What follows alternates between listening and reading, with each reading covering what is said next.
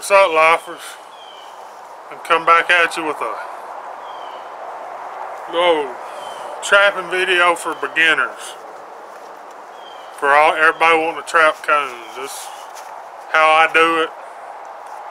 I'm not saying it's the right way. I'm not saying it's the only way. I'm just saying it's the way I was taught.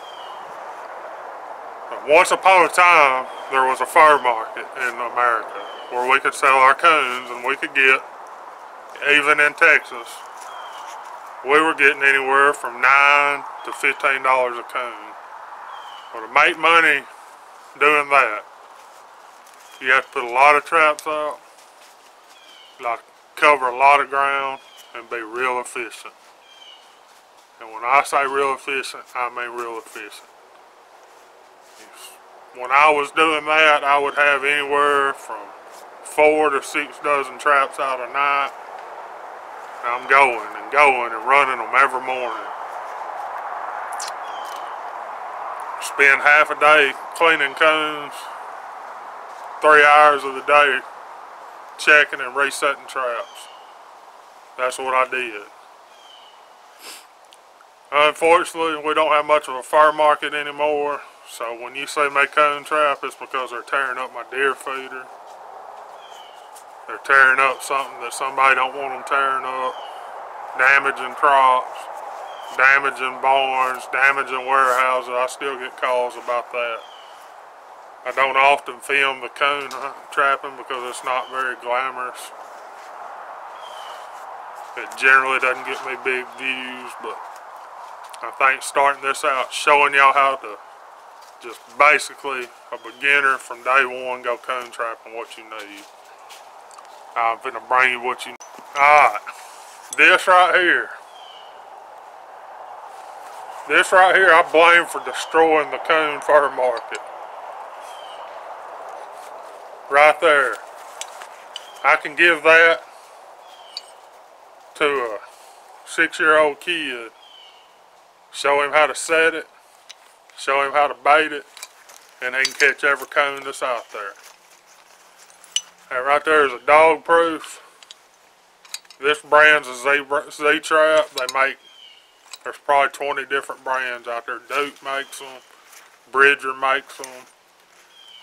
I've heard of Diablos. I've heard there's 100 different versions of it. Grizz, little Grizzes and stuff like that. I researched. I converted a man that wasn't using anything but Dukes and Bridgers to these. They've got a push-pull trigger in them. I don't know if y'all can see that. That's what sets it off right there. When that old coon reaches in there to get the bait, he can push it and set it off, or he can grab that trigger and pull it up and set it off. Either way. But if you're just trying to thin them out around the feeder, that's all you need. You got that right there. You can run your 2 stakes through, stake it down, 2 rebar stakes. See if I can grab one right here close.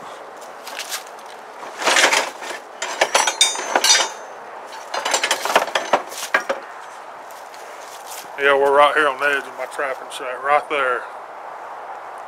You run 2 of them through them, beat them in the ground. It's time consuming, but they will be there when you get there.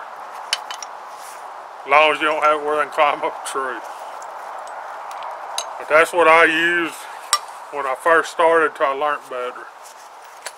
Now, like I say, for just round feeders, trying to get rid of a few coons, that'll work. Work good. But like I say, when I was trapping for the fur market, you needed to be fast.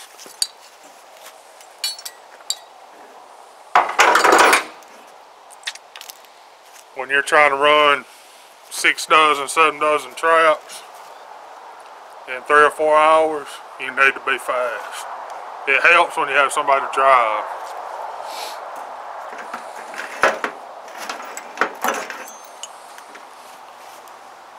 This right here is a setup I went to after a couple of days of trying to beat stakes in and all that and everything.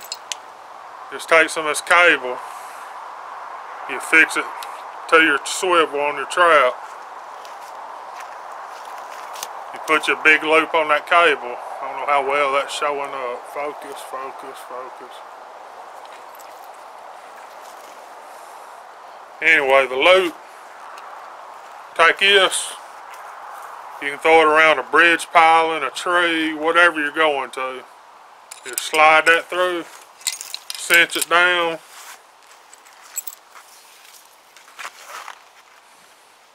Cinch it to the tree, whatever you're going to cinch it to. Bridge piling, tree, whatever. I already have the trap set, the bait already in it. Stick it in the ground and go. I see people use marshmallows and everything else. I use dry cat food, the cheapest stuff that every town has. The cheapest cat food you can get at the Dollar General.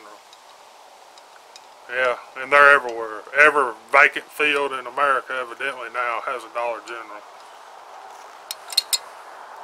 That Dollar General cat food and that right there, when coons were $9 to $15 a piece, it paid my house payments for a year.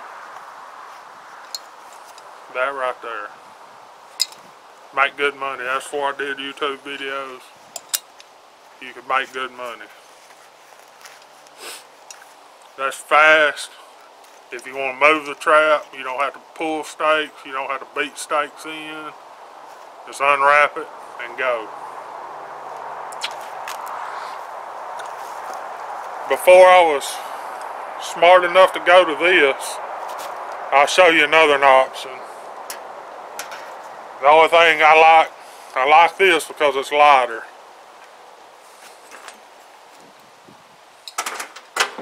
The other option's even quicker though. It's just heavy.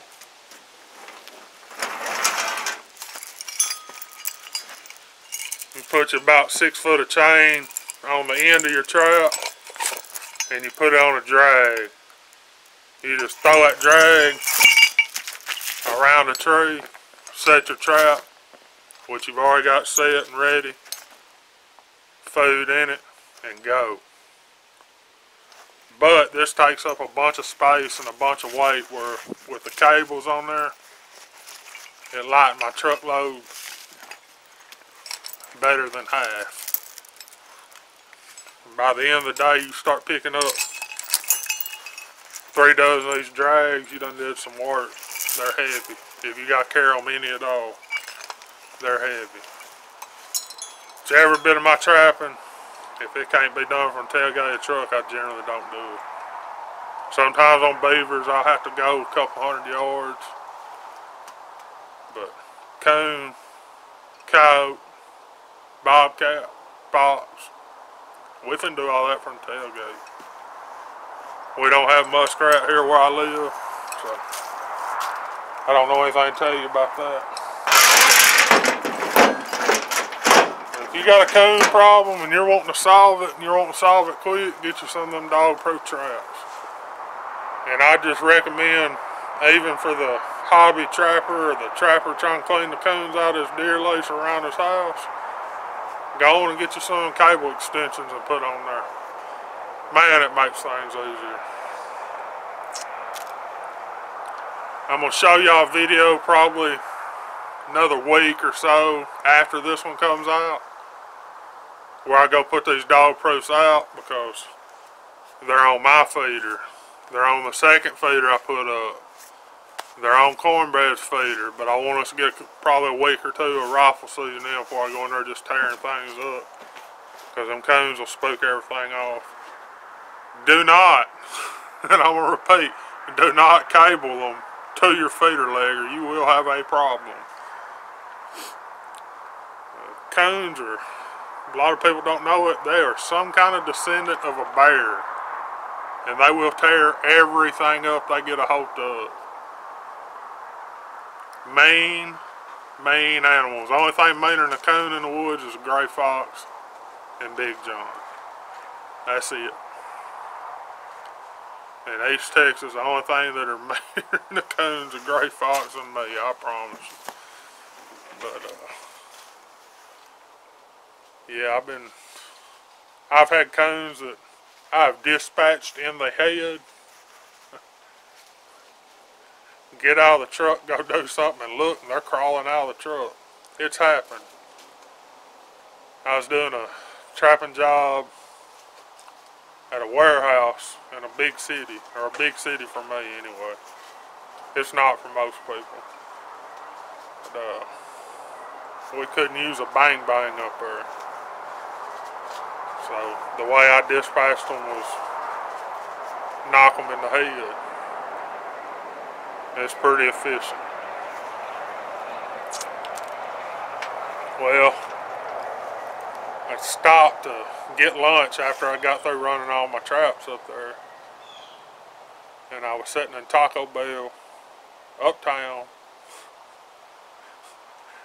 And I look out there, and there goes one of my coons out of the back of the truck, and it was gone. And I'm telling you, it shouldn't have been able to do that, but they're tough, mean, angry little animals. So then Taco Bell had a coon problem, I guess, till it found somewhere else to go.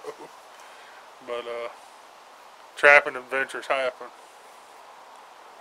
I hope y'all learned something from this one. Like I say in all the videos, thumbs up, thumbs down. If you don't like my video, tell me why you don't like it. Tell me what I need to change. How to change it, how to make it better. That's what I'm trying to do every day. To make these videos more educational, more exciting. I know the ones y'all just watched hadn't been exciting, but I wanted the younger generation, the guy that's on the deer lease that is tired of feeding the coons, tired of his feeder getting tore up by the coons, to know how to solve the problem. If you get some of these dog-proof traps, in my opinion, Big John's opinion, do not put marshmallows in them. Everybody and their brother's going to tell you to put marshmallows in them. Dry cat food. They run a whole lot better with dry cat food in them. That marshmallow gets down in there. In Texas anyway, we got a problem with fire ants. Even during the winter time, it'll be cool. In the mornings, a lot of time in the middle of the day, it'll get up to 80 degrees. The old marshmallow get sticky and it'll stick that trigger up where they can't pull it up. Get a little rain on them marshmallows, they'll do the same thing, no matter how hot or cold it is. They get sticky in there and stick that trigger up, and then they can't set it off. Come up and your trap's knocked over and you think somebody kicked it over. And all the coons kicked it over because you had the trigger stuck with sugar and sticky.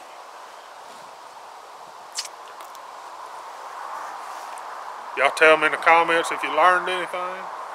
Anything else you want to know about it, I'm going to film when I set them up out here. I think I still got 6 or 8 dog proofs. I think 6 on the cable, so yeah, when the coon market fell, I sold a bunch of them. I just kept enough to get by if I had a job or something, or I needed to do what I need to do here. When I planted watermelons, I kept the coons thinned out anyway, but I hadn't planted watermelons in 2 years, so they've got thick again. So it's about time to thin them out. I got people that want to eat them, so I'll give them to them. They can eat them. I guess I've rambled on long enough. Trying to think if there's anything else. Now, the only thing I will add as an attractant, if I'm having trouble and it's getting real cold and they can't smell that cat food as good, I'll add a little bit of fish oil. You can buy fish oil at any Trapper Supply. Now, I do it a little bit different. Being down here in the south, I'll add 2/3 fish oil and 1/3 crawfish oil, shellfish oil. That seems, if you're wanting to trail them in somewhere, you spray that on the ground and they're coming. Put just a little bit around the lip of the trap, they're coming. If y'all got any questions, put them in the comments. I'll have a few trapping videos down there in the comments. There won't hardly be any coon trapping videos because since I started doing YouTube, you can't give a East Texas coon away, and I don't think it's going to be where you can give a coon away anywhere in the United States this year. Y'all that don't know, NAFA is bankrupt. That is a 300-year-old fur trader. They have went bankrupt because of America's policies with foreign countries. And don't run and blame Trump. This has been going on the whole 8 years Obama was in. He's the one that started this. I thought Trump would fix it, and I thought there would be an upswing in trapping, but Trump hadn't fixed it. If anything, he may have made it worse. I don't know. Pre-Obama, you could sell furs, but now, I think it's 5 or 6 years ago that fur market just totally crashed. I used to, for my bobcats, I used to average $100, $125 a piece. Average $10, $12 on my coons. Now if I can get $25 for a bobcat, I just about do a backflip. That's why I'm not mad at them. That's why I don't trap 100 of them a year. Because I could trap 100 of them a year, no problem. There's plenty of them where I live. I'm going to get off my politics thing and tell y'all to like, share, subscribe if you ain't already. Share this with everybody. Right here at the end of this video, right here, this will be one I suggest. Right here, this will be one that YouTube suggests. And right here, probably be my trapping playlist. Y'all can go through and watch all of them. But down in the description, I'll have a couple of my favorite ones listed first. Y'all go check them out. And we gone.